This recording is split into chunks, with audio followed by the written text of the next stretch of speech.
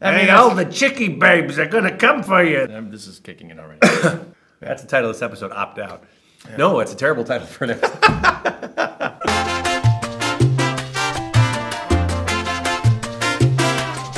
Welcome to 6 Beers of Politics. I'm Greg. My name is Pep.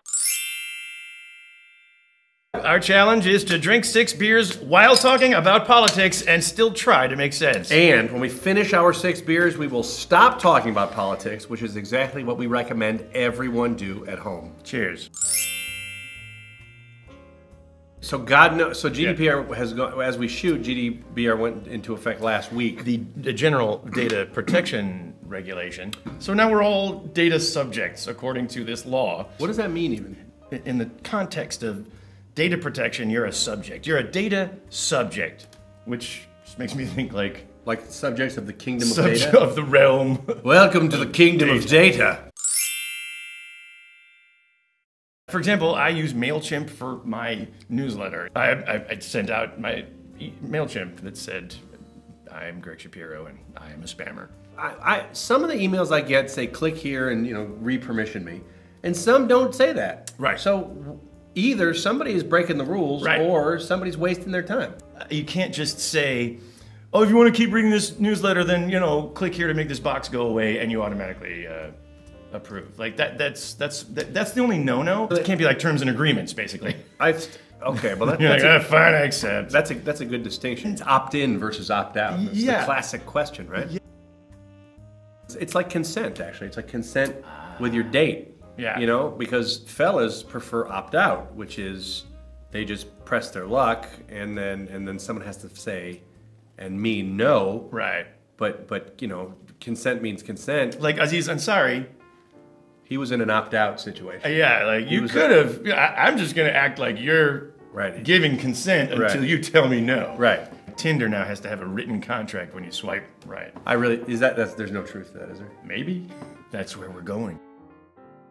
That I just was always such a scaredy cat when I was dating that I would always be a big like, hey, is this cool? Is this cool? Is this cool? It turns out I was sensitive before my time. not a coward.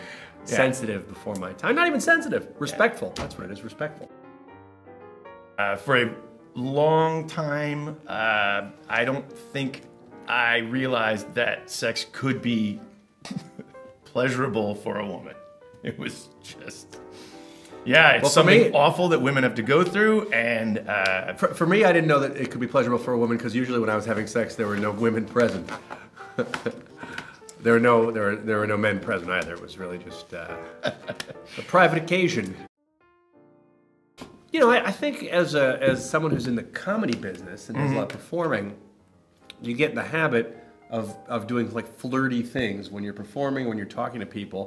And I have realized that I'm now of an age where it's all creepy. Like there's no time where I do something flirty and the response is, oh. The response is always like, ew. Yeah. But isn't there a bit of flirtation in your performance? I guess not. Yeah. Man, I remember one time we were doing our 2-man show, and then afterward, I remember these 2 women came up after the show seeming to think, oh, this is the part where we hook up with the comedians. I mean, you guys call us groupies or whatever, like we're ready to hook up with you guys. They were so drunk.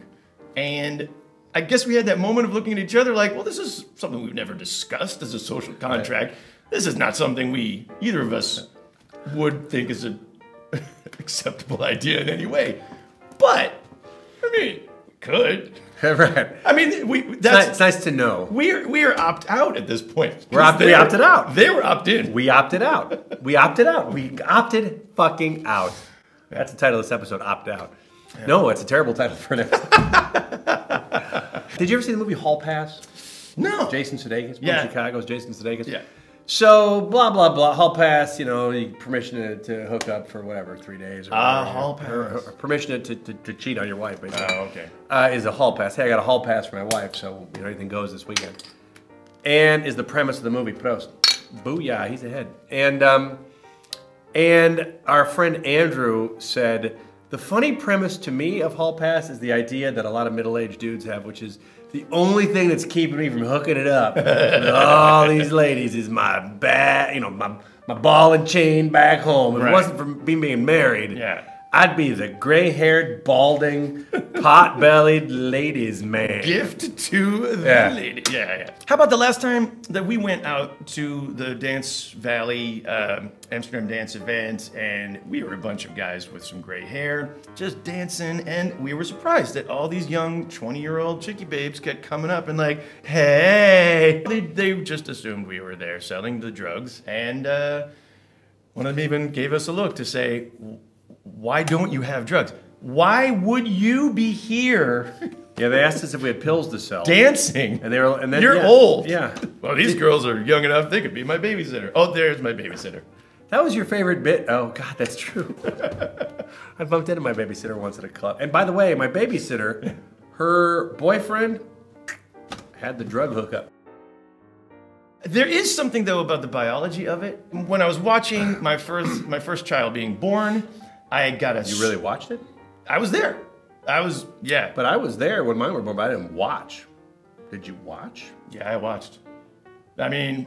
Is it gross or cool? It was not a cesarean, so it was kind of cool. I had... You opted in. You opted in. I opted in to watch. More traditionalists, you know, like, sir, you can wait outside. No one wants this. You know, so my wife had a C-section, and I remember thinking, because like they set it up so that there's like a cloth, and your wife's head is here, and my wife's head is here. I don't know where your wife was, and then her belly is here, and then they put up the cloth halfway through. Sure. And I thought to myself, a modesty panel.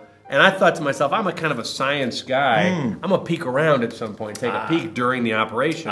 They probably don't want me to, but I'm gonna take a peek because I want to see it. And then for some reason, I look down and I see blood on the floor, and I was like, yeah, I'm not looking. That's not gonna happen. So that was the opt out. I opted out. For the record, I don't think they wanted me to opt in, but I did opt out. I heard about the fontanelle and the soft spot on the baby's skull so that the skull, if necessary, can collapse to fit through the aperture. And that is exactly what happened with my daughter, who emerged headfirst with a head the shape of a rugby ball, American football, and then... Little coneheady. The first thing she from did... France? Yeah. I thought, Classic. my baby's French. And the first thing my daughter did when she entered the world was did a cartoon style, you know, like when you're hit with a pan and your head takes the shape of the pan, and then you have to go and your head snaps back. And she did, yeah, like and I had a biological message that just came from the universe watching my child being born, and the message was, you can die now. Your sperm has succeeded and fertilized the egg. Here's the offspring. You are no longer biologically necessary. When it comes to life, you are welcome to opt out. Yeah. I did not have that message. I had the opposite message, which is like, okay, you know how you were thinking of quitting your job and moving to fucking Tahiti and doing nothing? Nothing. You know how when before you have kids and everybody you know who has kids are like, oh, when are you gonna have kids? It's the best. My mother's like, I can't imagine a life without my children. And now that I have children, I'm like, that's funny, because I imagine a life without my children all the time. Yeah. And I don't really want it, but I imagine it. Welcome to Opt Out. Oh, okay, we're done. Oh, fuck. I mean, am I done? I'm done. I'm not sure when it will drop either. But one thing's for sure, we'll both be playing Fortnite when it does. That's how cool we are.